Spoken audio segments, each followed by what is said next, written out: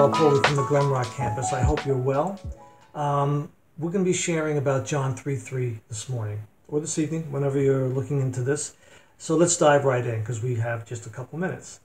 I was reading recently in a book by Dr. Philip Yancey called The Bible That Jesus Read, and he was talking about crisis of faith. He said there are three watershed moments of faith for the believer.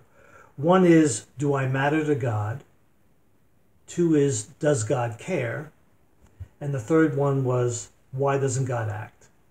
And when I was thinking through that, it reminded me of the times that I've gone through crisis of faith myself, and I've been on my knees with my face, or sometimes railing against God. And John 3:3 is one of the verses that I go back to, either thematically or literally go read it, because it really ministered to me many times over the years in this area.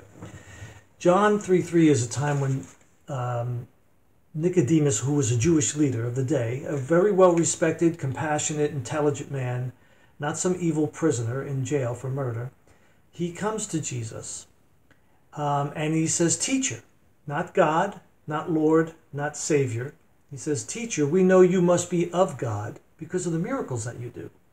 And Jesus, immediately recognizing that he has not accepted Jesus as the Messiah, accepted the gospel that Jesus has been teaching in the area during that time that Nicodemus had heard him teach, looks right at him and says, "You must be born again."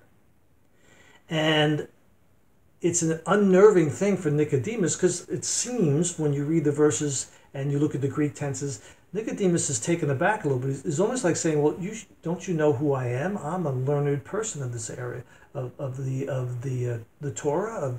I'm a Jewish teacher. I'm a respected leader. I can't be born again, and I'm old. What do you expect me to do?" Jesus immediately explains what he's talking about. In the subsequent verses, Jesus says, this is an act of God the Spirit. God the Holy Spirit comes, takes residence in our lives, changes us, gives us a new nature, a new spirit to honor God, gives us a new heart, a new compassion, and a new love for the things of God. It's a work of God that does it. It's not because any of us have not sinned for the last couple of days, or any of us have finally figured out after reading and studying for a couple of years, or we're nice people.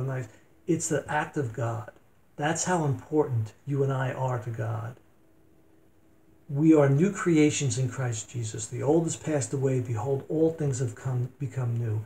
This is a wonderful thing that I have found during my times of struggling, that I'm reminding myself of how important we are, that God would do such a thing for us. And for the agnostic or the atheist, there's probably been times when you've wished God was real, when you've thought about God, and then you've dismissed because, your prayers weren't answered, or other people's prayers weren't answered, and suffering has bothered you. But in Ecclesiastes 3:3, it says, God has put eternity in our hearts. That eternity is sort of just a catalyst, or it nudges us toward thinking and considering the existence of God. Being born again is when we accept the Spirit of God, and we are changed from the inside out to believe in God and have fellowship with God. Keep in mind that this is an act of God because he loves us. Making us a new creation is because he loves us.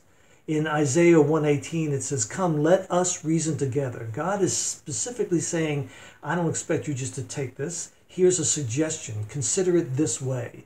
And the rest of the verse goes, "Though your sins, or though your estrangement from God, or though your separation from God, or though your lack of belief in God be as scarlet, I can make them as white as snow.